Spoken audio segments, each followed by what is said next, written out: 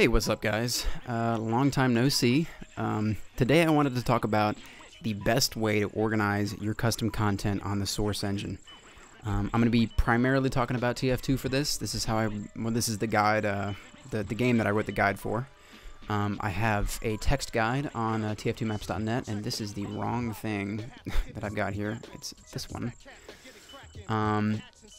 So I wrote out this text guide a couple of weeks ago, or I updated it to this new method that I'm using a couple of weeks ago. But it's proven to be kind of difficult to understand for first-time setup, so I figured I would supplement it with a video tutorial. Hopefully it'll be a little bit easier to understand now. But to start off from the very beginning, the base of this organization method comes from Top Hat Waffle. I saw his video on it. I think he probably did it over a year ago, and he did it primarily for CS:GO. But essentially, what it does is it organizes your custom content without contamination with default content. So it's just a great way to keep things organized. Again, he uses it for CS:GO. I use it for all of my Source Engine games now, and I do it a little bit differently. So I suggest that you read this tutorial. It's really helpful, but I'm going to go through it in a video, and he also has a video on it as well, I believe. You can find it on his YouTube channel, Top Hat Waffle. So let's get right into it here. I've got my TF folder open right now. So again, we're going to be using Team Fortress 2 for this primarily. So in the Team Fortress 2 folder, you've got the TF folder right here, and then I created a TF folder, TF development folder. In it, I've got assets and some other things, and we're going to get into that. But the first thing you need to know is how custom content is usually kind of installed.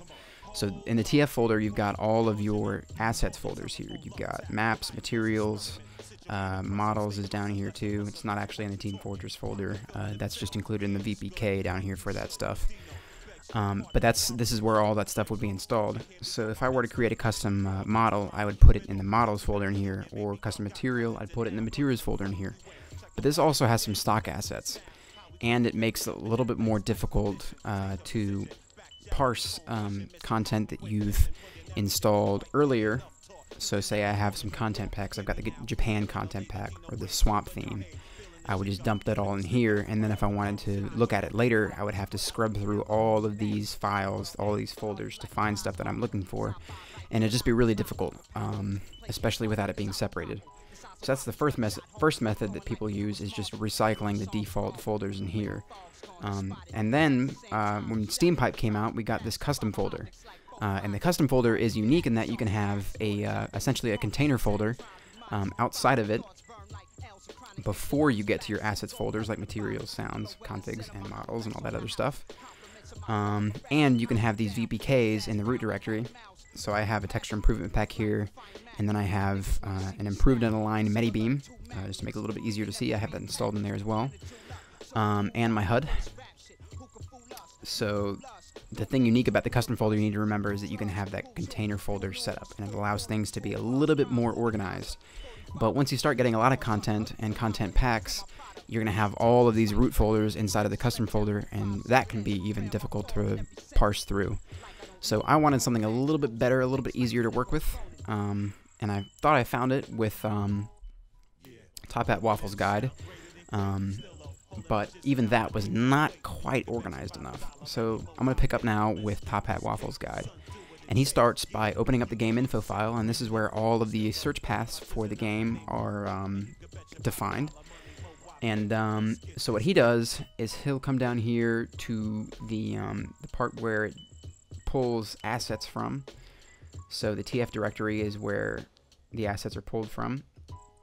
And then he starts by appending a line here for the development folder that you create. So I've got the TFD folder here, and I have the game info file in here. So he'll copy the game info file from the root folder of the game and then put it in his development folder. And then he'll append the development folder underneath the root folder here. And then once he's written these down, he'll have Hammer reference this game info file to pull the assets from. So if I were to open up Hammer right now, I'll open up the TF2 Hammer.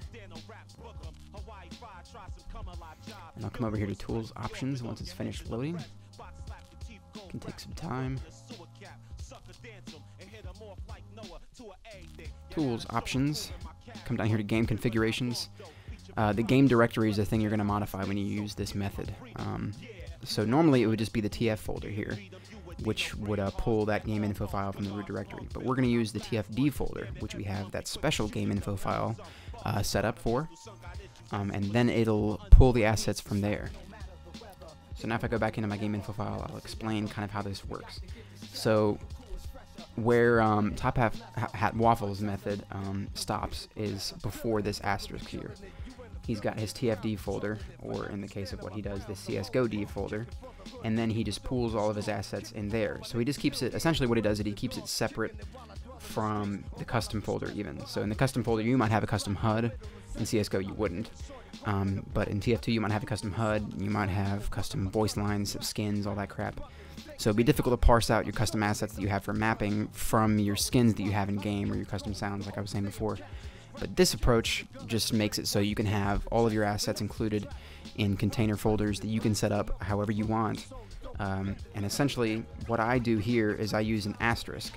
And the asterisk is used to essentially identify the folder preceding it as the custom folder. So then everything inside this asterisk area, inside the TFD folder, is going to be treated like a container folder for assets inside of that, like materials, models, and all that stuff. So I have the TFD folder. I'm going to go ahead and open this back up. So I have the TFD folder listed as essentially a custom folder. And then inside that I have these VPKs for ABS's Ultimate Resourcing Pack. And then I have some batch files which won't be referenced. They're just things that I have in here just because I want to keep them organized. And I have a cube map script to remind me of how to build cube maps. And that's all I would have in the TFD folder. And then you see here I've got content packs, custom materials, models, particles, sounds, maps, assets, and maps div. And then I've defined those as custom folders by themselves. So then when I come in our content packs folder, I have bullet crops pack, the frontline pack, the Japan content pack, jungle assets from Heyo's Borneo map. I've got all that in here, and these function as container folders. So when I go in here, I'm going to have materials and models. Go in here, materials, models, and readme from the download. Japan materials models. This one also has a custom particles a particles folder file, and some particles. So I've got all those in there for the content packs, and then I've got a separate folder for materials that I install. And again, these are container files, so I can name them whatever I want. And then I've got materials inside of here, and also some source files. Materials. All these custom materials will just have materials files. So I can drop all that in here. I've got models, and again, container folders for that. Particles, container folder. Maps, assets, which I use to extract assets if I want to be able to see, if I have a decompiled version of a map and I want to see how something was made, I'll extract the assets just so I can view the file in Hammer without having a bunch of error messages. So I've done that for CP Title. He had some custom materials in here.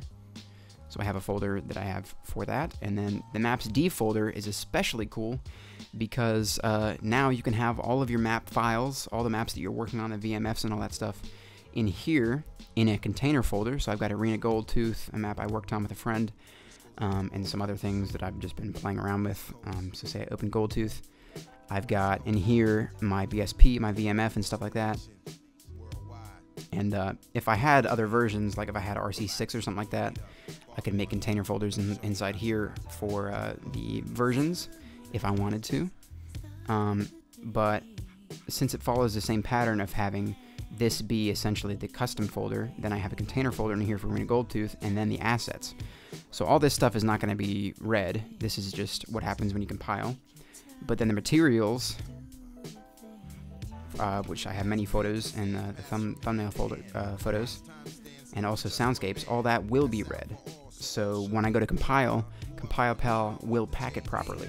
And then I also have source folders here for my for when I made the menu photos. So that's really cool to have too.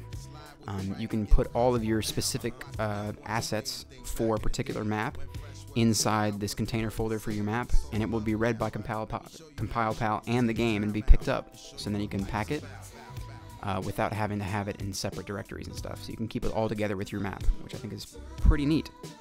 I also want to touch on CSGO, because CSGO is a little bit different from other games. Team Fortress and Counter-Strike Source, Half-Life 2, they all have a custom folder that you can use to drop assets into. Like I said, you have these container folders. But CSGO is different in that it doesn't have a custom folder. It has that disabled. So you can't have custom content. And they do that, I guess, because CSGO is a competitive game. So they don't want people using custom sounds, custom weapon sounds, or skins or anything like that that might give them a slight advantage depending on what they're using. So they have that disabled. So you can't use this custom folder method. Instead, you have to do something a little bit different with your game info file, and that is you don't use the asterisks, and you have to input each individual folder by hand.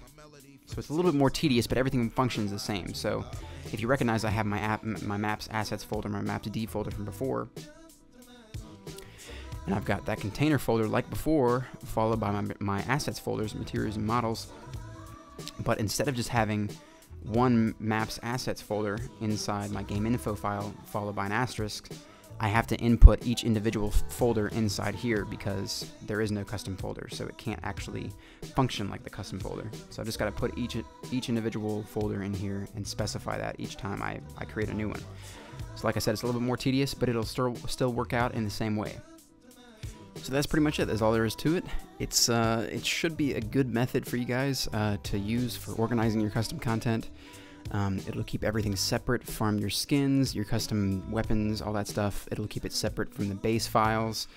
It can be used as essentially a pack checker. So when you compile your map and you pack your custom assets into it, you won't be able to see it because it's not referenced by the game itself unless the pack has functioned properly.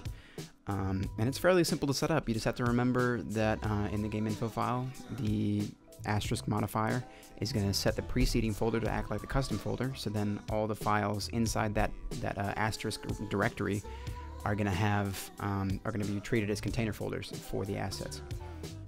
So that's all you have to remember. If you want to create different, container folders, you can do that. You just need to set it up with the asterisk modifier here. And it works the same for every Source Engine game except for CSGO, and we talked about how to set things up for that. So I hope you guys found this interesting. I hope you guys found it a little bit helpful, and maybe it cleared some things up with my written guide. So we'll see you in the next video.